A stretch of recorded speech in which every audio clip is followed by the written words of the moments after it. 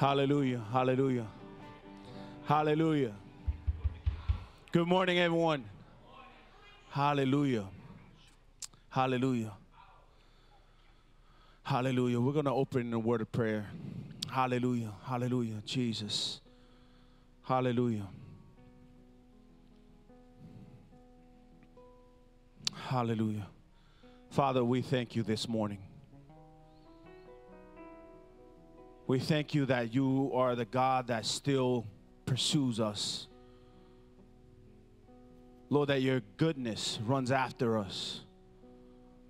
Lord, we come this morning as a people that, Lord, we don't need anything else. All we need is you, God.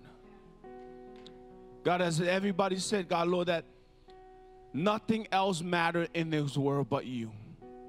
God, I pray as we come as a church, preparing our heart to serve the King and to praise the King of Kings, I pray that whatever distraction may have in our mind and in our heart, Lord, I ask that you will remove it this morning, that the people of God will worship you in spirit and in truth, that everything that in our heart will align with you.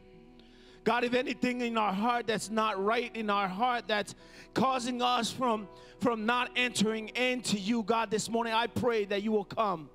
Holy Spirit, do your work, that you begin to remove anything from our heart that's not good.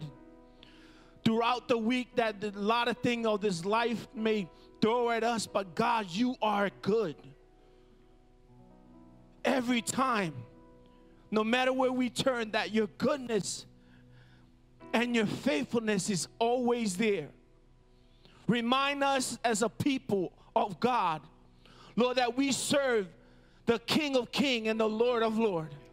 That this morning that we will throw our hands, that we will dance before you, that we will raise our voice with our hearts bend before you, God. I pray that you will come. Holy Spirit, come and do a move in your people this morning.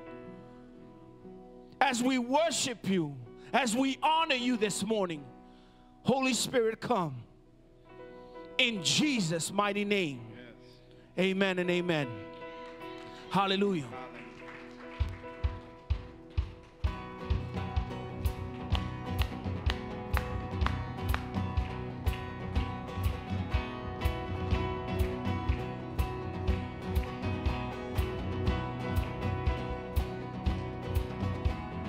Wandering into the night, wanting a place to hide this weary soul,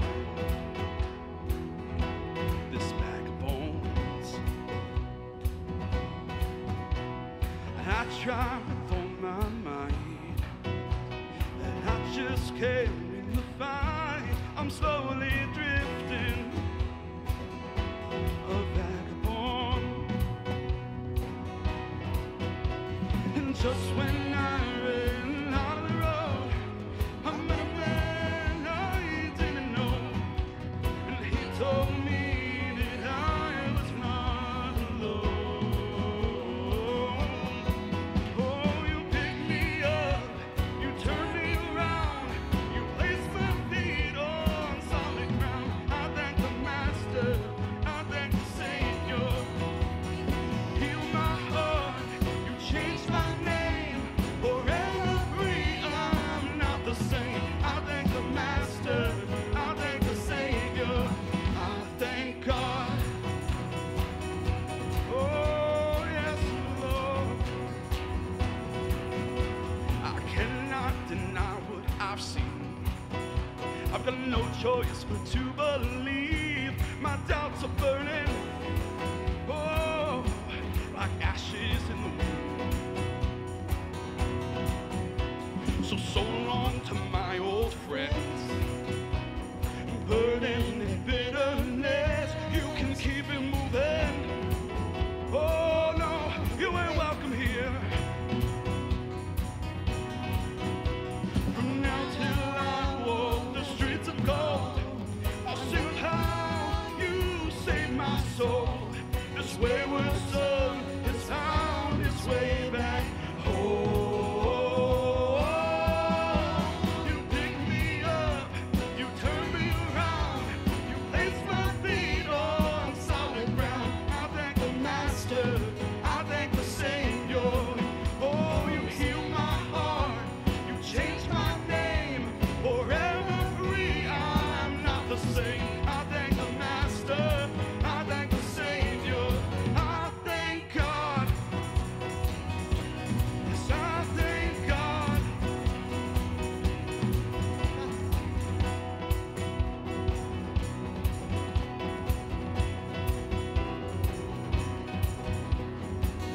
lost another one. I am free.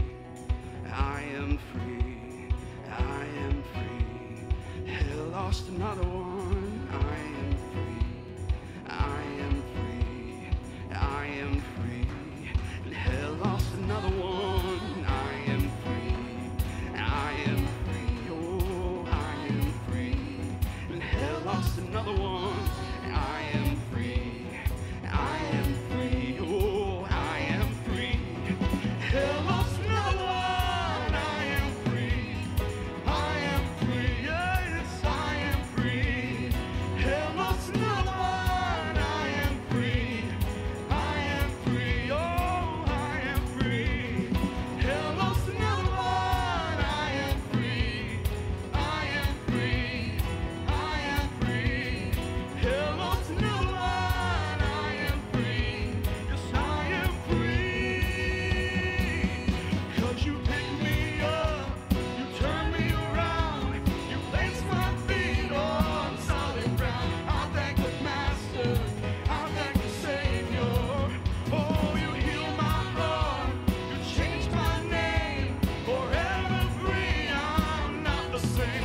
I thank the Master, I thank the Savior. I thank God. Yes, I thank God. I thank God.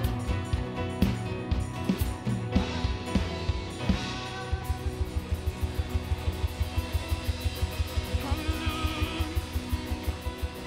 Yes, Jesus. Hallelujah. Can we do that bridge again? It's hell lost another one. I am free. I am free. I am free. Hell lost another one. I am free. I am free. I am free. Hell lost another one. I am free. I am free. I am free. Hell lost another one. I am free. I am free. I am free. And hell lost another one. I am free. I am free. I am free. Hell lost another one. I am free. I am free. I am free. Hell lost another one. I am free. I am free. Oh, I am free. Hell lost another one. I am free. Oh, I am free. You picked me up. You turned me around. You set my feet on solid ground. I thank the Master. I thank the Savior. Oh, you healed my heart and you're changing my name. Forever free, I am not the same. I thank the Master. I thank the Savior. I thank God. Yes, I thank God. Hallelujah. Oh, I thank God. Give you all the praise. I thank God. Hallelujah. Hallelujah. Thank you, Jesus. Thank you, Jesus. Hallelujah. Thank you, Jesus. I want to scream it out from every mountain top. Your goodness knows no bounds. Your goodness never stops. Your mercy follows me. Your kindness fills my life. Your love amazes me. And I'll say because you are good, and I'll dance because you are good, and I'll shout because you are good. You are good to me, and I'll sing because you are good, and I'll dance because you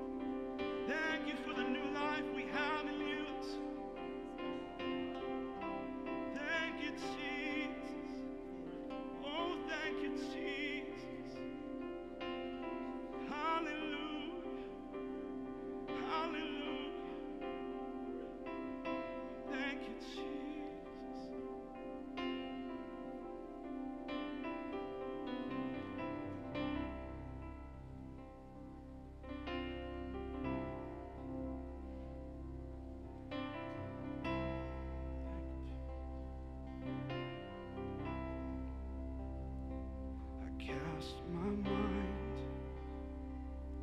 to Calvary, where Jesus bled and died for me. I see his wounds, his hands, his feet, my Savior on that cursed tree.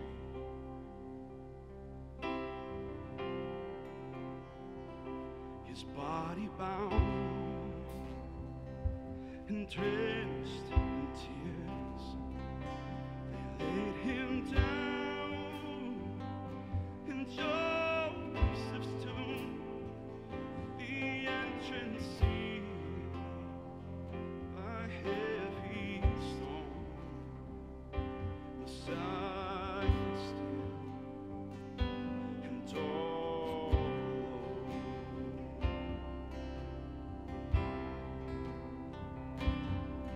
Oh, praise the name of the Lord our God. Oh, praise his name forevermore. For endless days we will sing your praise. Oh Lord, our God.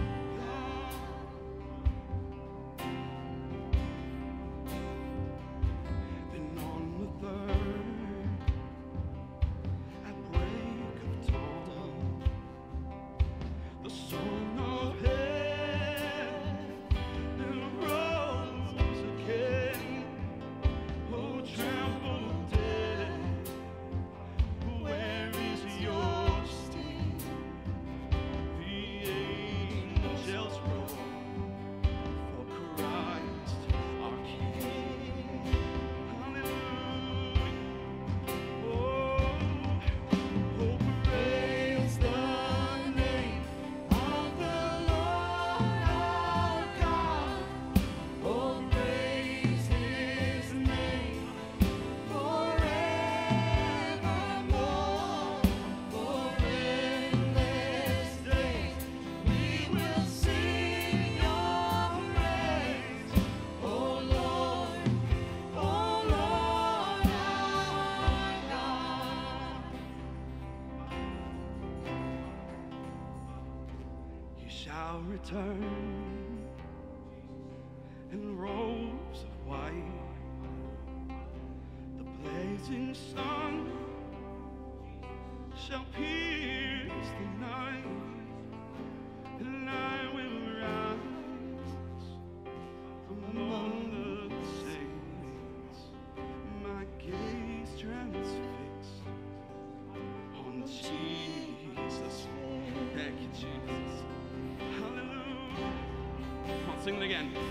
You shall return in robes of white, the blazing sun shall pierce the night, and I will rise among the saints, my gaze transfixed on Jesus' face.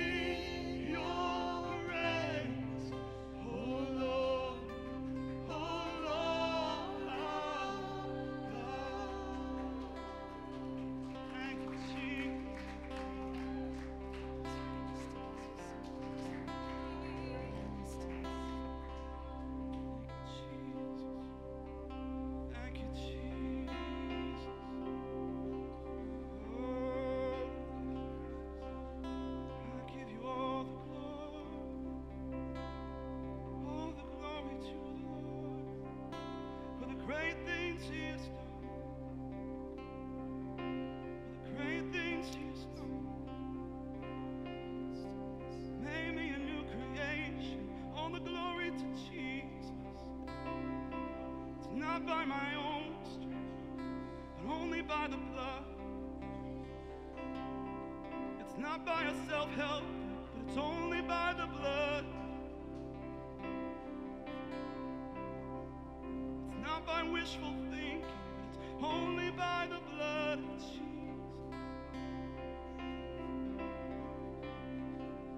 Not my will, the Father's will be done in my life. Praise the Lord, my soul, with everything within me. Bless His holy name. Bless His holy name. Bless the Lord, my soul. That all that within me, that all that's within me, praise Him.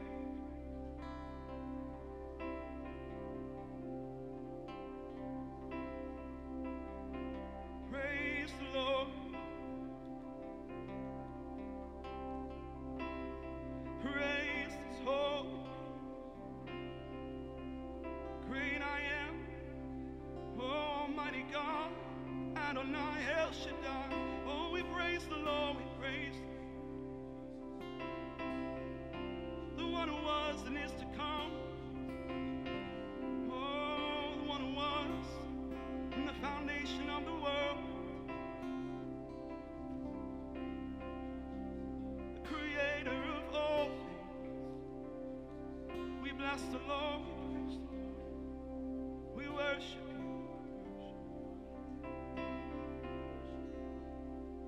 We worship you.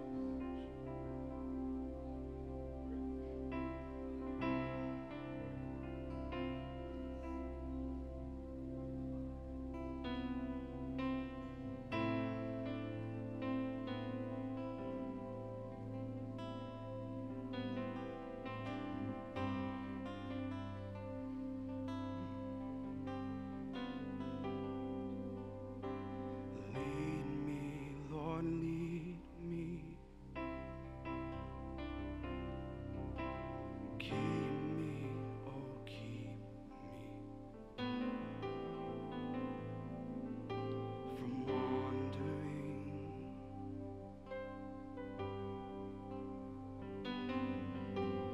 Help me, Lord, help me. Teach me, oh, teach me your suffering, and I will walk the narrow way, the only road that will lead to life, and I will stay the narrow way to see the face of the one I love.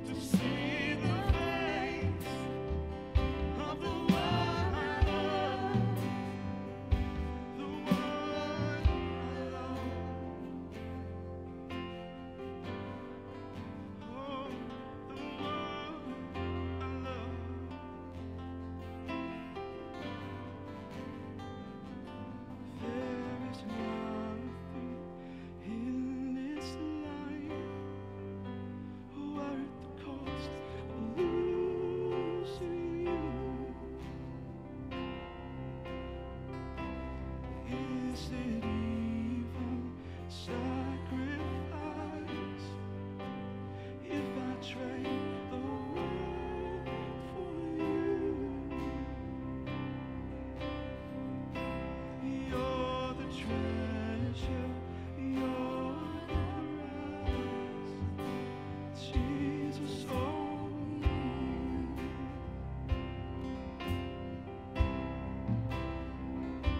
And there is nothing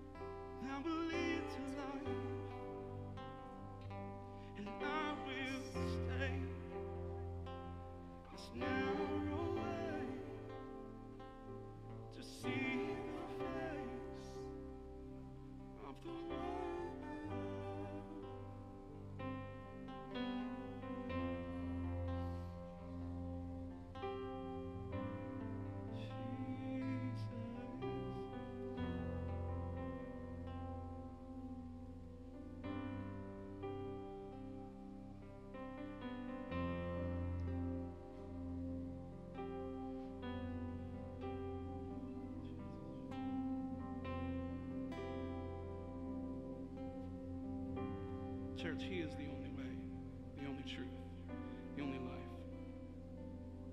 No one comes to the Father except through him. No one comes to the Father. Not the goodest person that you know.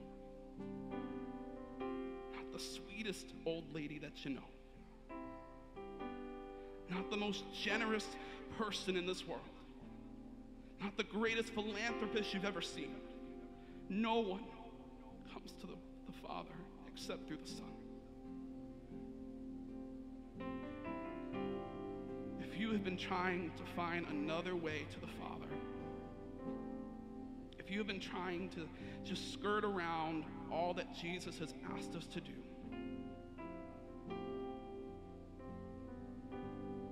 he's not just saying, oh, I believe in him. Yeah, so I believe in Jesus, so that means that I'm good, right? He's not just saying that belief is it, but coming to the Son means coming under the authority of the Son, the leadership of the Son, the sacrifice, the commandments of the Son. Living according to what the Son has authored.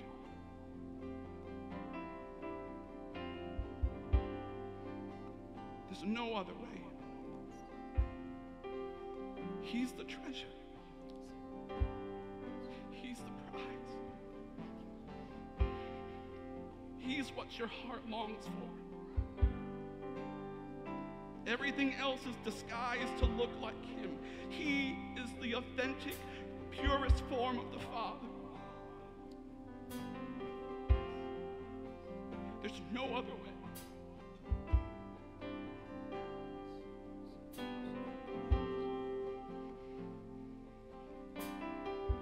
The road is narrow and it's hard. It's meant to be hard. It's supposed to be hard. It's not supposed to be easy.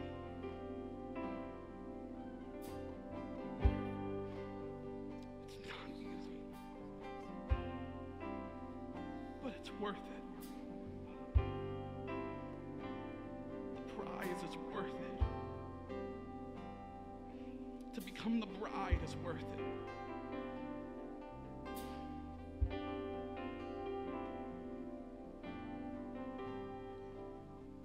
Come under his authority is worth it. To come under his lordship is worth it. To subject yourself to the word of God, the authority of God. It's worth it. It's hard. It's worth it. It's a sacrifice, but it doesn't compare. It doesn't compare. Is it even sacrifice if I trade this world for him? It doesn't even compare.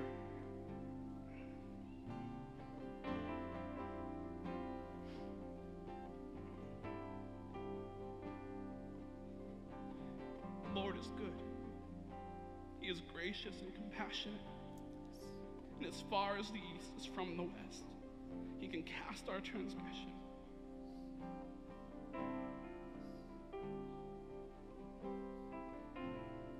So if you are struggling to come under the authority of Jesus, to find your path to the Father, I encourage you to respond this morning. Respond to the calling of the Holy Spirit. Respond to the prompting of the Holy Spirit. Maybe you've been walking this thing for a long time, but now you've tried to figure out other ways to make things happen, to do it on your own, to go your own direction, and the Lord's just good. He'll forgive me. I encourage you, I plead with you, come under his authority. Come under his authority. Jesus.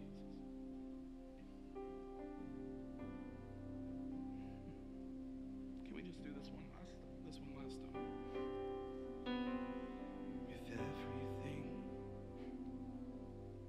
With everything, for everything, thank you, Jesus.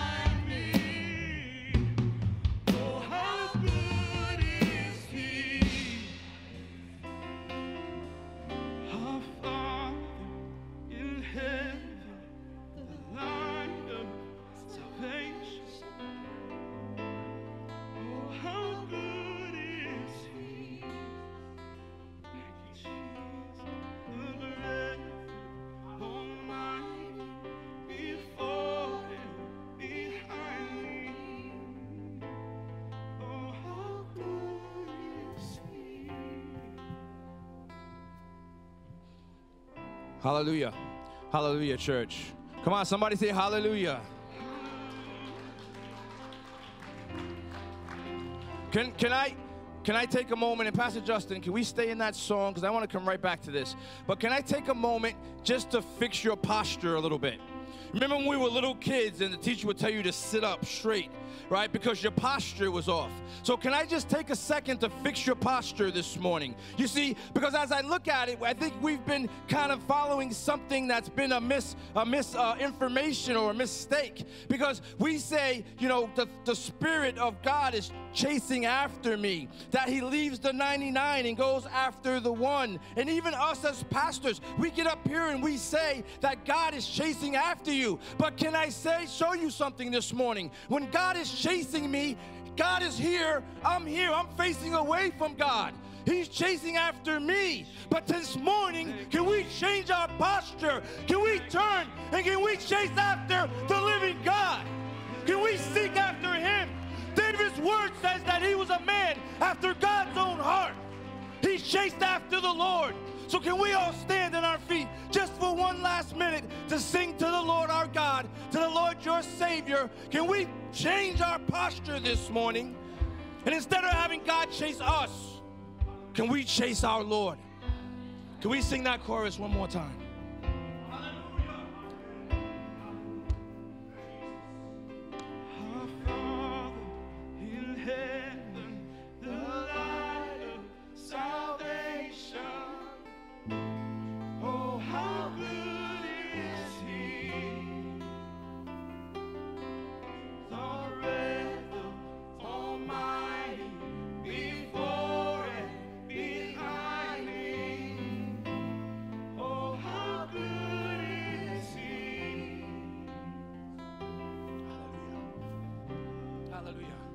You know, at the end of the book of Job, Job says, I heard about you, but now I see you.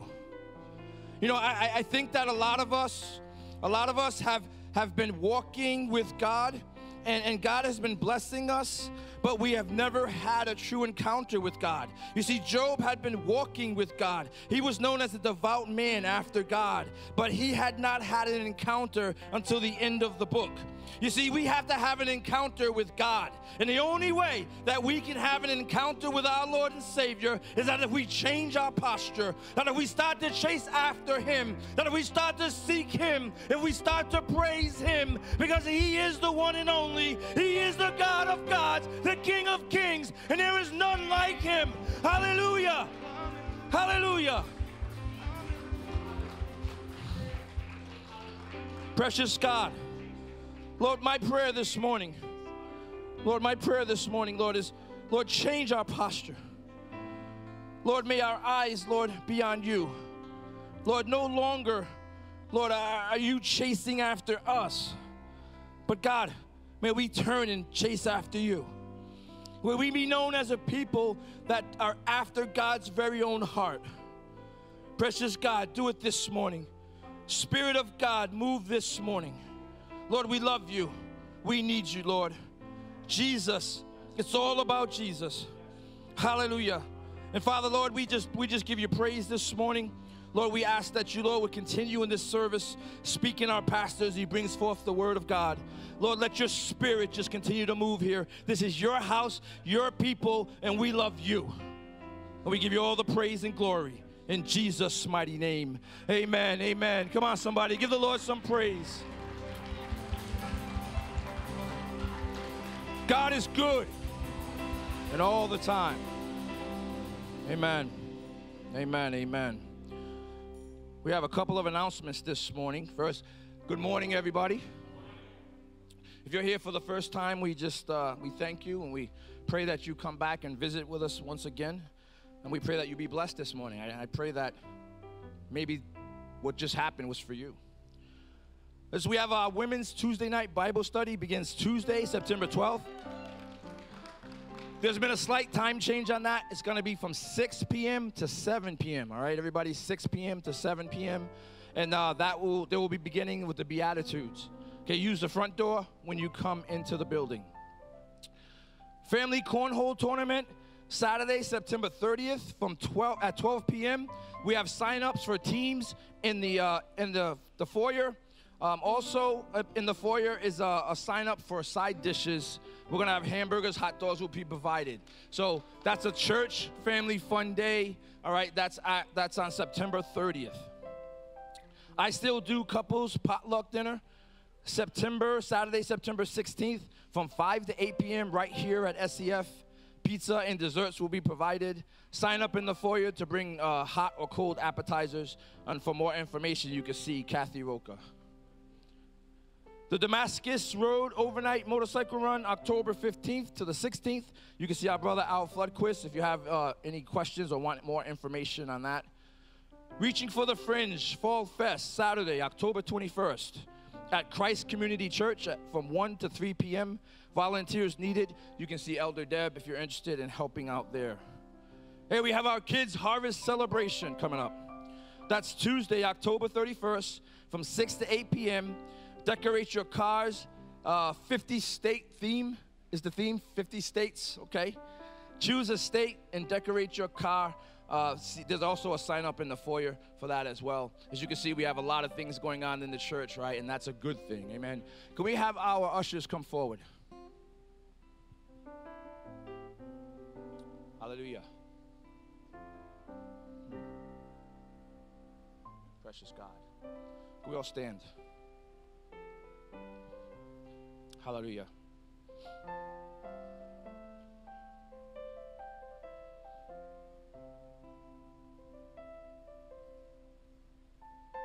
You know, to have the Spirit of God move upon you, it takes a simple act of will on your behalf.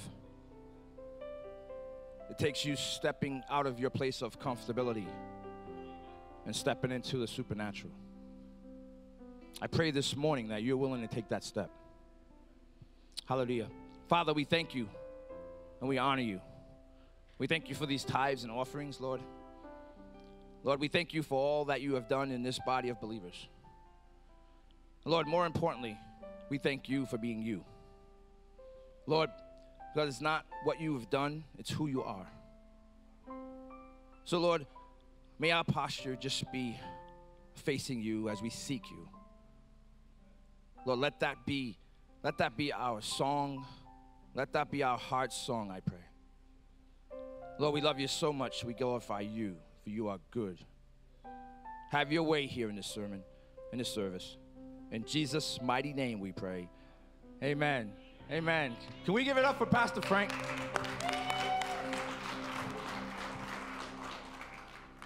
Thank you, Pastor West. Thank you guys so much. John, it's so great to see you here this morning.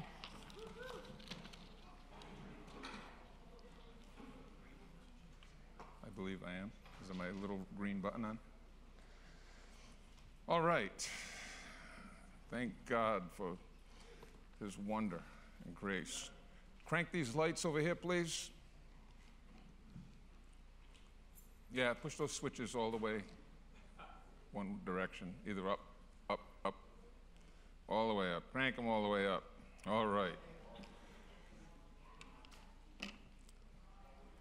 Let's see. If you're here for the first time, we're so glad to have you with us.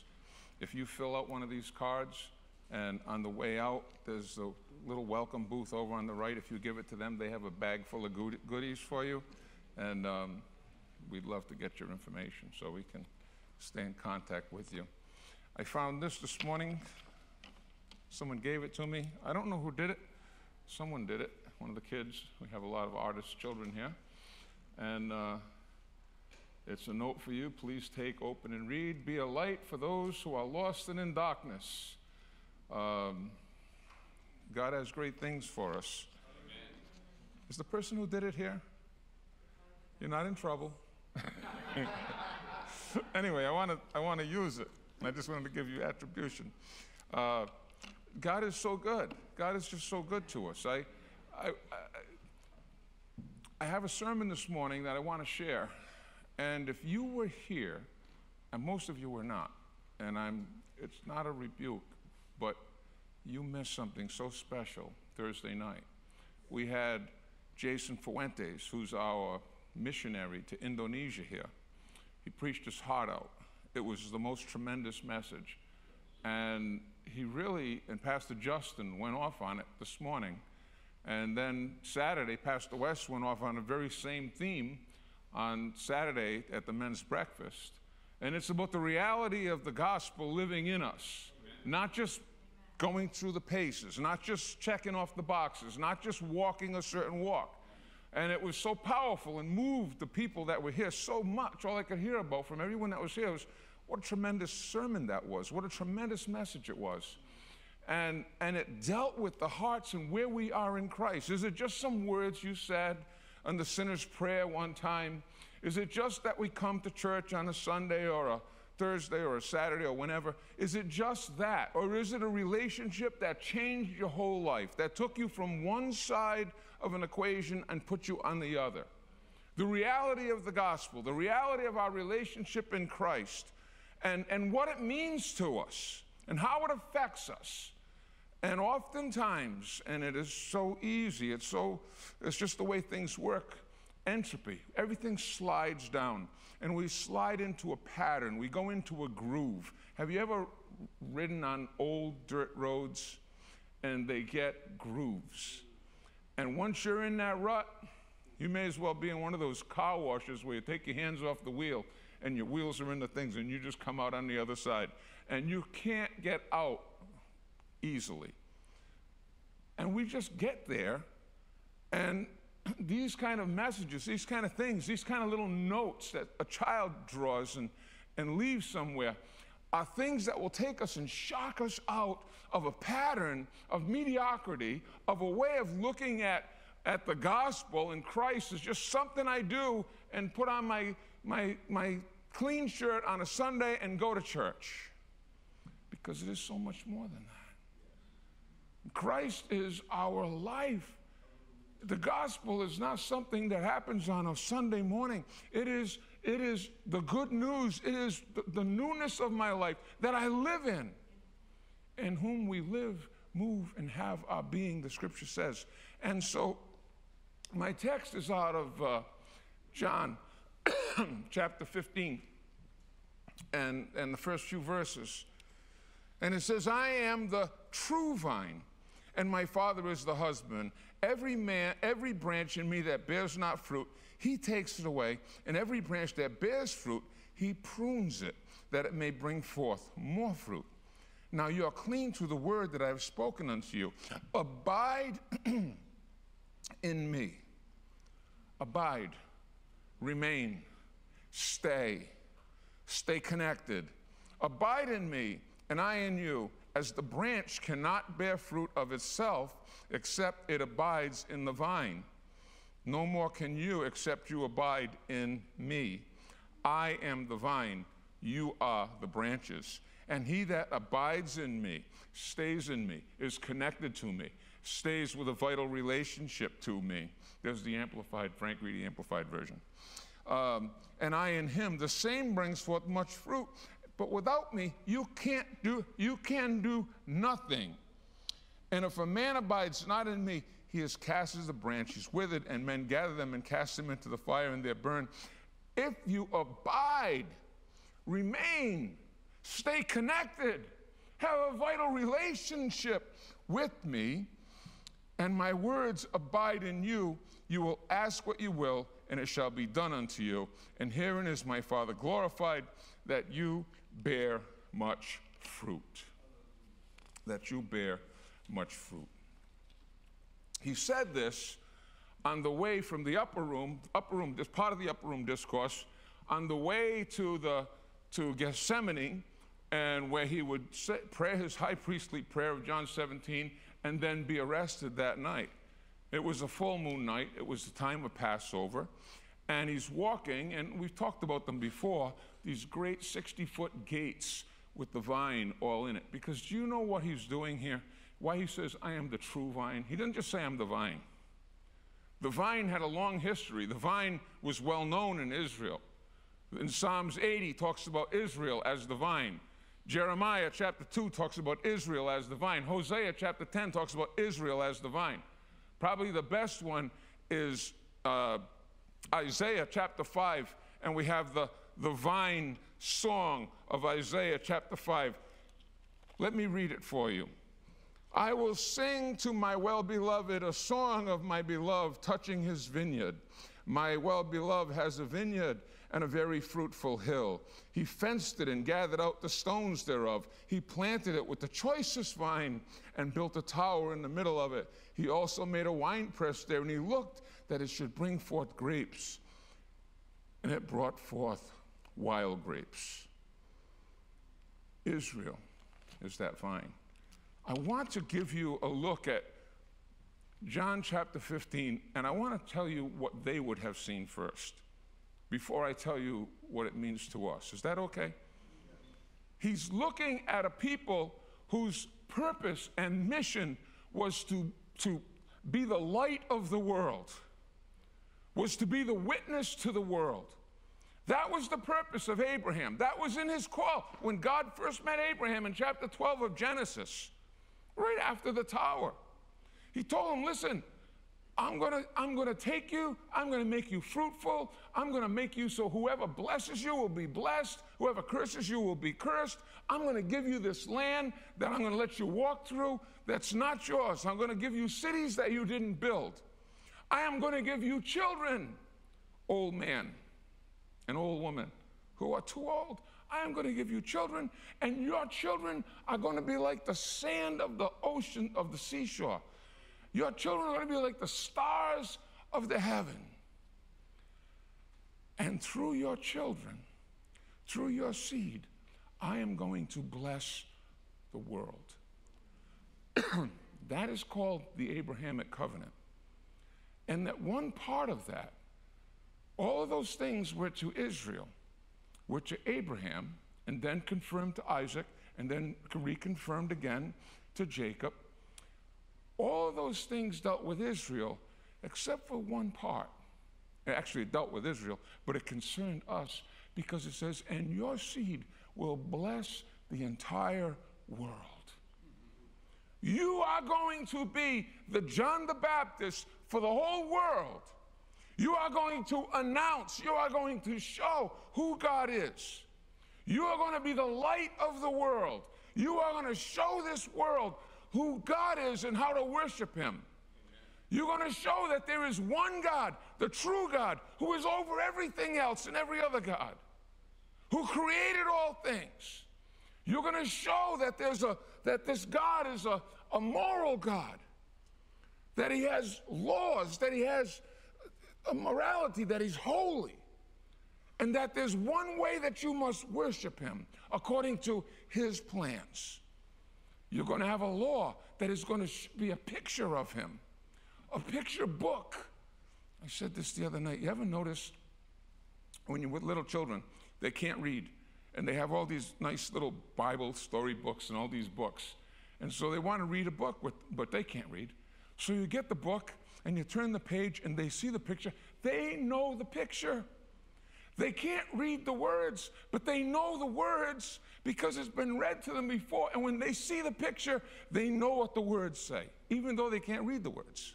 You ever see that? Oh, you turn the next page, and they tell you all about it. That's what the law was. The law is, the law, that's for them. The law is for us because it is a picture book of God and of Jesus and of redemption and of salvation and what he has for us. And all through, as you look through the law, you don't have to worry about reading the words. It's a picture. Jesus told Nicodemus, and there's a serpent on a pole, and when they look, they're healed. Well, who do you think that was a picture of?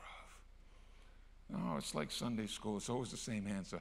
Jesus. You're right 75% of the time, so you always pass, even if, you know. It was a picture of Christ. All of these pictures are of Christ. And they brought that to the world. And their purpose and the mission of Israel as a nation was to bring forth praises to God, which ours is too. Because Peter tells us that we're a royal nation, a holy nation, a royal priesthood, that we should show forth the praises of God. that people should see something and praise God because of what they have seen. And we talk about this all the time. And people see your life now, and they knew your life then, and they look at it and they say, whatever did this is so powerful and miraculous. It is such a transformation. I can't help but respect the power and that did this in your life. And that power is God. That power is the gospel. That power is Jesus Christ reconciling us to God the Father. And he does a work in us. And God is praised because of his work is on display. And Jesus said, I am the light of the world. And later he said, now you are the light of the world. And so as Israel was the vine, and Israel had the Gentile mission, and it was their job to spread the knowledge of God all over the world, that they would be a light, as Pastor West preached Saturday morning, set on a hill, not under a bushel, hidden that no one can see it, but a light shining to the world, a witness to the world, that they might fulfill that Gentile mission, that in you, Abraham, the world will be blessed. But they didn't. They didn't fulfill that. And sometimes we don't fulfill it. And they didn't fulfill it because they became so obsessed with being a us four and no more club. You can't come in because you're dirty and we're clean and we're special and you're not, and you can't come and we can have nothing to do with you. And sometimes the church, we get just like that. We get just like that. We have a mission to the world, but we don't want to fulfill our mission to the world because your dirtiness might get on me. Well, that's not how it works. That might be how it works in the natural. But with God, that's not how it works. Because we have a connection to God Almighty through Jesus Christ, and we're filled with his Holy Spirit. And when I bump onto dirty, I don't get dirty, I make it clean. We have this thing here. Okay.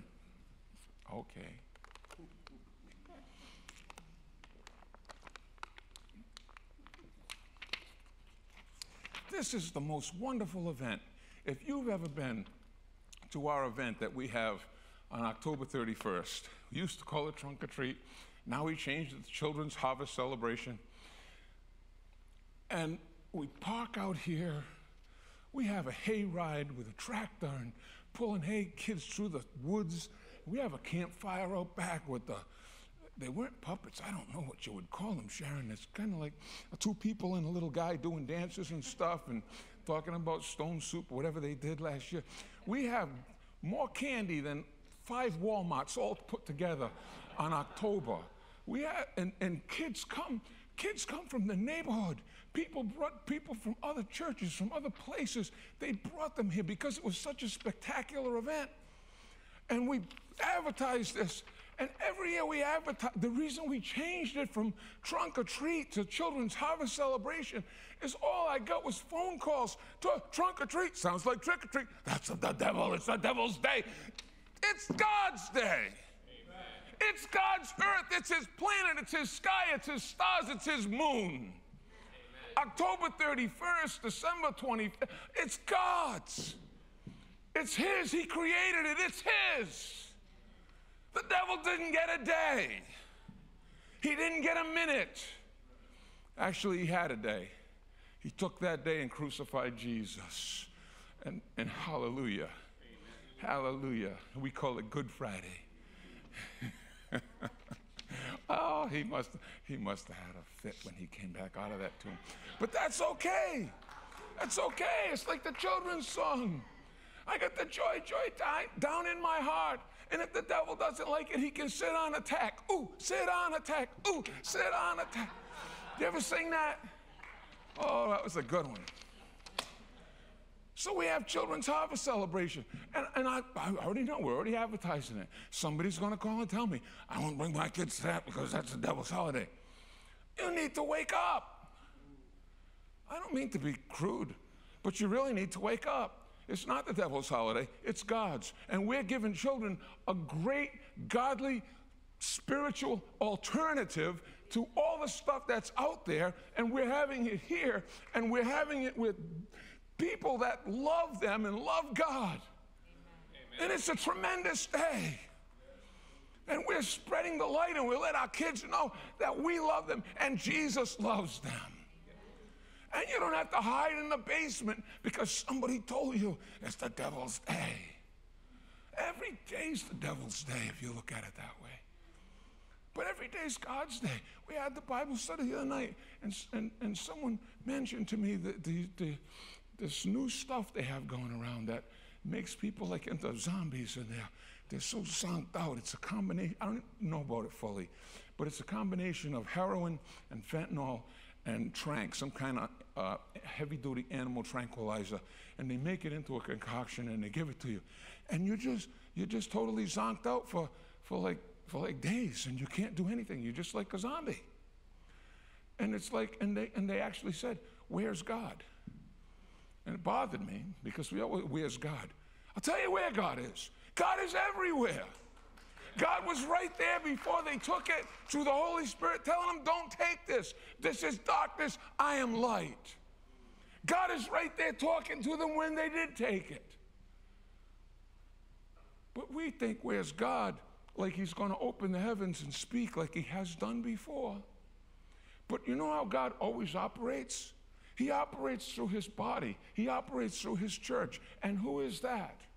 He operates through you. He operates through me. He operates through you. He operates through each of us. We are the body of Christ. Why did Jesus come and establish a church? Why did he call out 12 and pour into them? Why did he go up into a mountain and call unto him whom he would? And they came to him, and he went over their list of names, and he ordained them, and he gave them power to preach the word, and he anointed them. Why did he do that? Why did he fill that small group with the Holy Spirit a few days later on the day of Pentecost? Why did he do that? Because we are his body. Why did he say in John that, "And greater things will you do"? What are you going to do greater than raise the dead, walk on water, heal the sick? What are you going to do greater? It's not greater in quality, it's greater in quantity. I don't have to go to Jerusalem because he's there. I don't have to wait for him to walk by to cry out, "Jesus, thou son of David, have mercy on me." I don't have to climb a tree because he's coming by me so I can scream out. Because his body now is all over. We are it. You are the body of Christ. Members in particular, Paul would say. Some are hands, some are feet, some are mouths. Maybe a few too many mouths, Pastor West. Not enough hands and feet. But I don't want to go all sidetracked. Listen, we are the body. So when you ask that question, these people are all zonked out. They're like zombies. What's going on? Where's God? Where's God? Are you a Christian? You are his representative. You're his hands. You're his feet. You're his mouth. You are the compassion. Your arms are the arms that he hugs people with. Your hands are the hands that he lifts people up with. Your mouth is the mouth that warns them and that comforts them.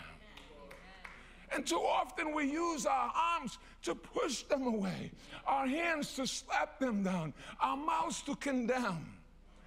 But we are the body of Christ. Where is God? He's right. Look around. Look around. We are his children. We are his body. We are his church. Brother Fuentes, I talked about his sermon at Pastor West's sermon. They weren't connecting with each other either. They were like on the same theme. And then Pastor Justin's doing worship this morning. He starts going off on a theme. I'm like, this is the same. I went over and told Pastor West, don't go off this theme. This is the theme. This is what God's talking about. You know, we're the church. But we get so wrapped up in retreating from the very presence and essence of God that it becomes something we associate with, but it's not me. It's not me. He's saying, I want you in, I want you all in. We've talked about all. We talked about the necessity of being all in. And here Jesus is saying, I am the vine. You are the branches. You need to be connected to me. You need to abide in me. You need to live in me. You need to keep that connection vital. You ever see a branch that gets not broken off, just bruised? What happens to that branch eventually, depending on how severe the break is, it can be brown in 2 days, or it can be brown in 2 weeks. But I guarantee you it will be brown, it will die, and just be brittle, depending on the severity of the break. But we make ourselves a break. We make ourselves like church is a Sunday morning thing. And if I'm real good, I'll go to Thursday night, Pastor West. If I'm really feeling good, if I'm just feeling spiritual, and I'm riding down the road, and every time I turn on a different station, it's just praises coming out of my radio. And I try to turn it off, but it won't turn off. It's just gospel music coming out of my radio. And if I do manage to turn it, it goes to some preacher somewhere. J. Vernon McGee with his Texas twang, talking about my dearly beloved. I love him. And on our best day, well, then I'll go to Thursday night. I'll go to Saturday morning. I'll go to Tuesday night Bible study for women. You know something? Let me make an announcement. We had a lot of announcements today, Pastor West. After the announcements, we had a full announcement sheet too. But let me make an announcement. They're going through the Beatitudes on Tuesday night. Pastor West is going through the Beatitudes. It's been the foundation mark of his Rally Point ministry. They're going through the Beatitudes on Tuesday night. We're going to start going through the Beatitudes on Saturday morning. Amen. I'm going to go through the Beatitudes on Saturday morning. And then Thursday night, we're going to go through the rest of the Sermon on the Mount. And we're going to tie them all together. And so if you miss it on Tuesday night in the women's group, you'll catch it on Saturday morning in the men's group. And if you miss it on Saturday morning in the men's group, you will catch all the in-between stuff, not the same thing, not a repetitious lesson. You won't be able to say, I already heard it. You will catch all the in-between stuff on Thursday night. And we're going to do this starting in October. And we're just going to look at life in Jesus. What does he mean by this? What does he mean? And so my purpose of my sermon this morning is that we live in him. We live in him. We abide in him. We are connected in him. And it's not a Sunday morning thing. And frankly, it's not a church thing. We come here sometimes and we'll come, we'll sing, we'll rejoice, we'll praise God, we hear the word. That's all wonderful. But how much of that is all? That is not where it's at. It's at Sunday afternoon and Monday and Tuesday and Wednesday and Thursday and Friday night and Saturday. It's our living, it's our life. Am I connected? Am I abiding in him? Am I living in him? Am I walking and living in the power of the gospel? Or is it something I put on like my good boots? You should see my everyday boots. They're ruined, but they're not ruined so much that I want to wear my other ruined boots because I don't want to ruin my other ruined boots, so I just wear my same ruined boots. And I put my good boots on for Sunday, or when I'm with Donna and I have to look half presentable. Is our life like that? Is Sunday only a time where I put on Christ, but the rest of the time I'm wearing a shabbiness of my own way of thinking and my own understanding, and I'm not displaying the glory of God? Or is my life consistent? Is it congruous in one? Am I displaying the glory of God in everything I do? When people are mean to me and people are ambivalent to me and they don't even look at me and they don't smile, am I being Christ? Where is God? The person said to me. I said, be careful with that attitude. Don't say where's God. God's got it. Whatever God does is good. If you don't think it's good, then change your attitude, because God is always good. He's only good. So if it doesn't seem good, if it doesn't seem just, if it doesn't seem right, change your thinking, because it is good, just, and right if God's doing it, because God is always that. But here's the deal. You are God to many people. Don't get all blown out. Isn't that what God told Moses? You're God to them.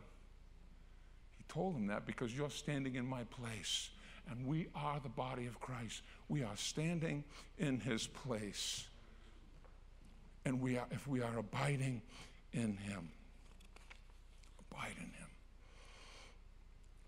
This was the last. I am the vine. I am the true vine. I am the true vine. Israel was the vine, but they didn't fulfill the call. I am the true vine. That's why he said that. This is the seventh I am of John. John has 7 I am statements.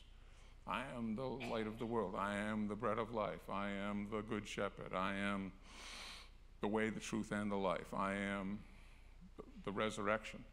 I am something else. And I am that I am in John chapter 8. And so this is the last one. I am the true vine, and you are the branches. And if you stay connected to me, you can do something.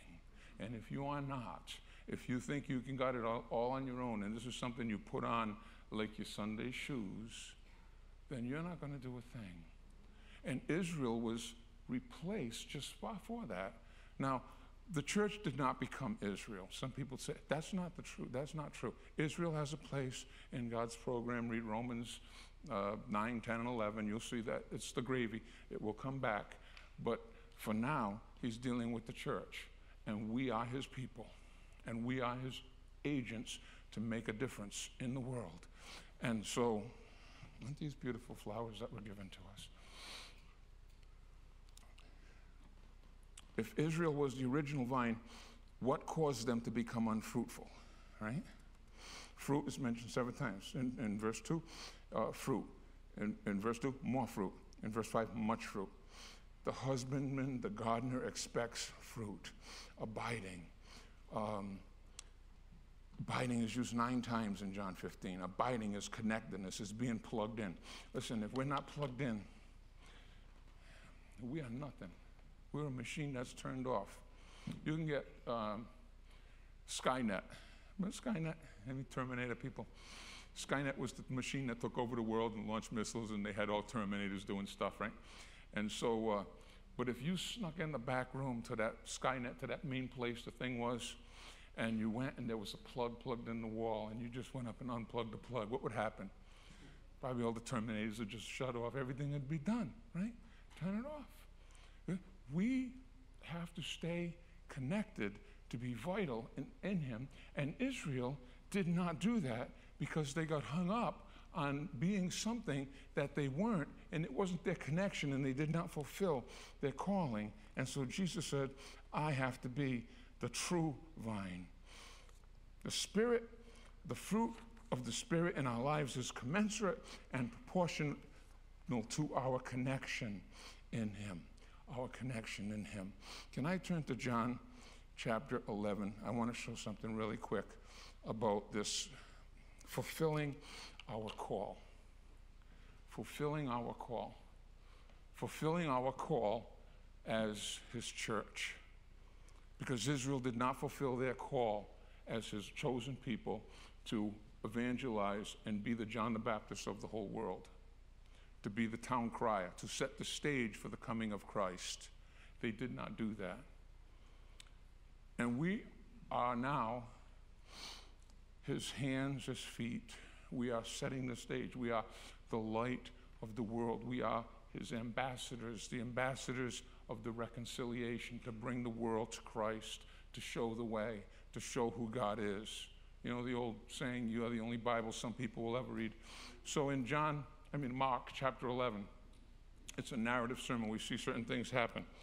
Beginning at verse 11. Jesus entered Jerusalem. He went into the temple. When he looked around about, he saw everything. And when evening was come, he went back out to Bethany with the 12. Bethany was across.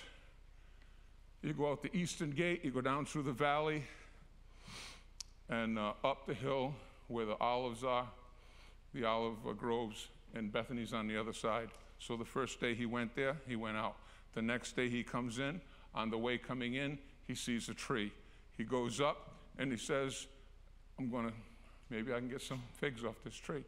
And the fig tree had no figs. In verse 13, he said, because the time of figs was not yet. That means the time of full ripe figs was not yet.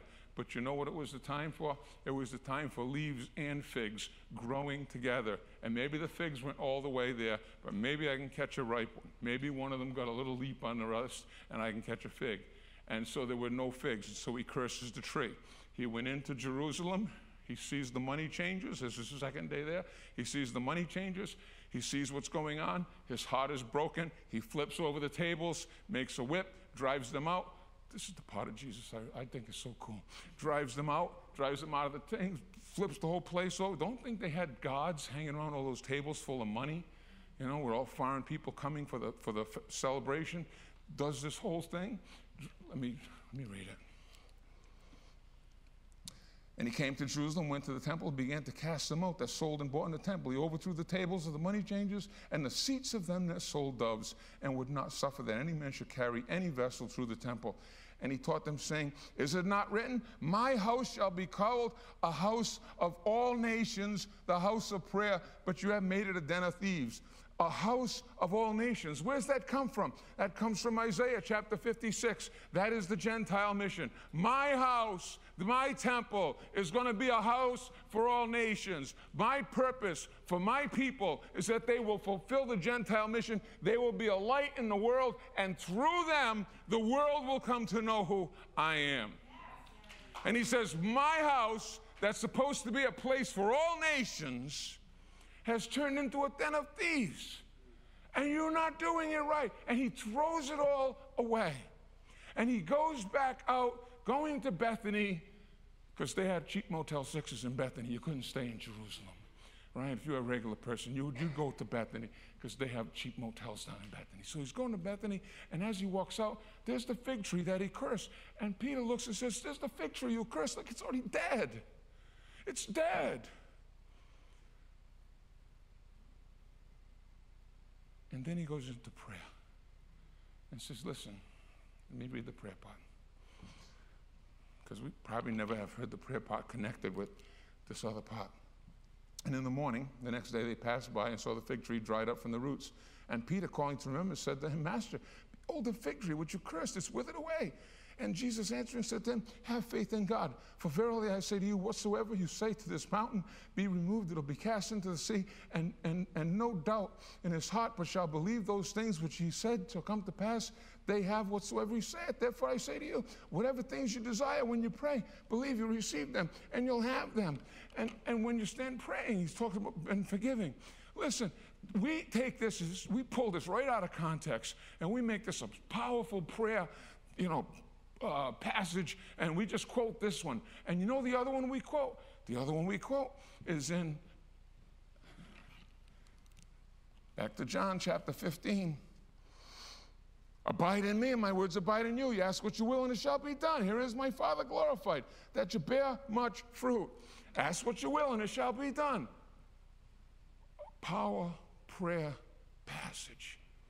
But they're both connected to something. They're both connected. They're not independent. You can't just take them and say, I'm praying this, and mountain out.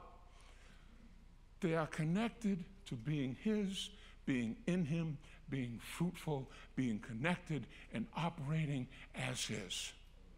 Both of those power, prayer, passages, and all the rest, if you look, they are all connected to being his, being in his will, being abiding in him, connected in him, and doing what he wants. This is called an interpolation. It's like shuffling cards. You know, they do the cut and they get the two packs and go, and they all go together and go like that. That's what this is. He shows a picture of unfruitfulness. Let me go off my notes because I wrote it so nicely. He visits the temple, number one. He sees a tree full of leaves, no fruit. He cleanses, he rebukes the people for unrighteousness, unfruitfulness. And the solution is the power of prayer. He looks at the people in the temple the first day, and they are not fulfilling their call. They are not living what they should be. They are not, my house is a house of all nations. We're just here making money. We're just here playing the religious scam and trying to make money. And then he looks at the tree, and he sees the tree the same condition. And this tree is just like you. This tree should have something on it, but all it has is leaves. He cleanses the temple. He rebukes the temple for unfruitfulness. It was a rebuke what he did that day. It was a rebuke of all of Judaism. When he said, I am the true vine, it was a rebuke of the original vine. You're not the true vine because you're a vine that I planted. And Jeremiah chapter 2, I planted you perfect. And all of a sudden you're growing sour grapes. Hosea 10, you're a perfect vine. I planted a nice vine. I planted it in good soil, and all I get is sour grapes. Chapter 80 of Psalms, I planted a wonderful vine, and all I get is unrighteousness and unfruitfulness. That day in the temple, it was not so much as action against the religious racketeering. We have real preacher racketeering goes on today too, but I don't have the time to get into it with you, but there's a reason we don't do certain things here. But I won't get into it. I won't get into religious racketeering. Take me too far down the road that I won't get out of. But he saw that and he rebuked the unfruitfulness of it. You're a people that is unfruitful because you're not living in me. You're not abiding in me. You're abiding in systems and patterns and a way that looks right, but is not in the heart. And he looked at the tree and he rebuked the tree because it too should have been fruitful, but it wasn't fruitful. It's a way of looking at two things at once and comparing them. And he rebuked them both. And he pronounced woe on them both. And he says, I am the true vine. And I'm going to start something new.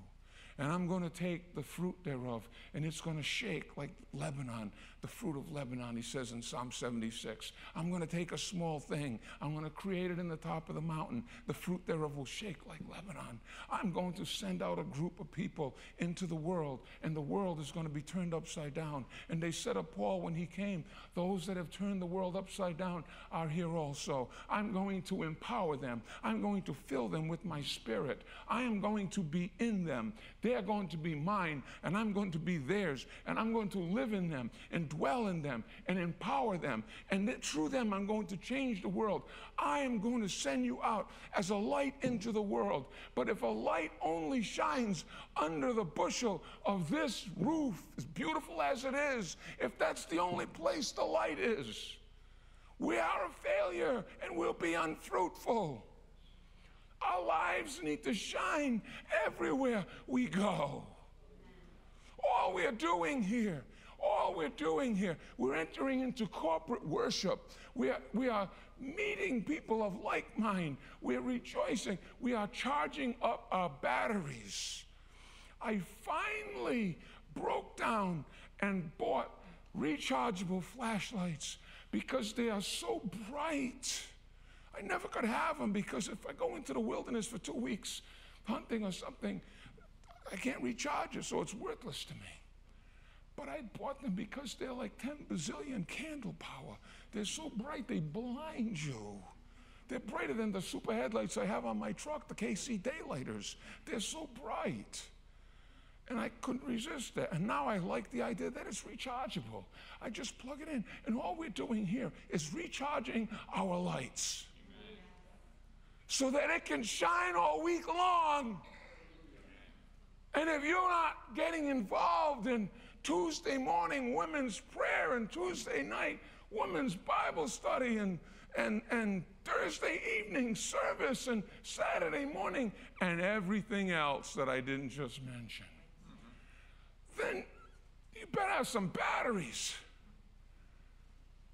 because we're charging ourselves for our work, which is a work of every day, because we are the body of Christ, and members in particular.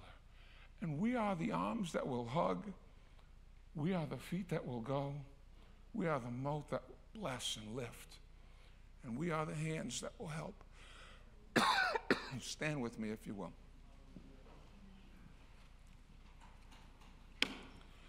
And I don't want him to come by me one day and say, you didn't do your job. You didn't do your job. Someone else had to, or you didn't want to do it. And you're afraid to do your job because you thought if you came out and blessed some children on October 31st, that you would be polluted, grow horns and a tail with a point on the end of it. Because you were so afraid of the enemy that I said you had power to tramp on and stomp on and walk all over. Because you were so afraid of the pollution of the world that you wouldn't get involved and engage and win our children before they end up with zombie land, taking all that stuff. God has called us, we're his body.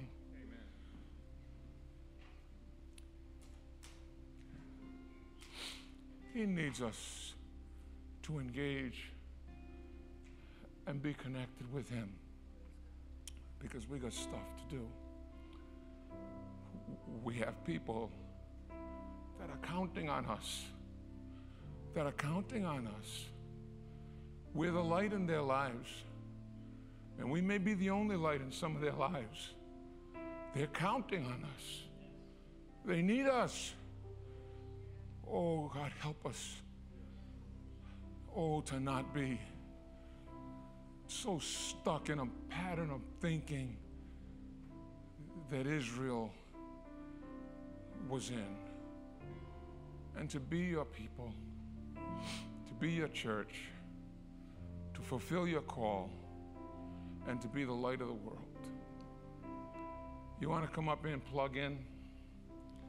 It's like one of those Tesla charging spots. You just come right up and plug in.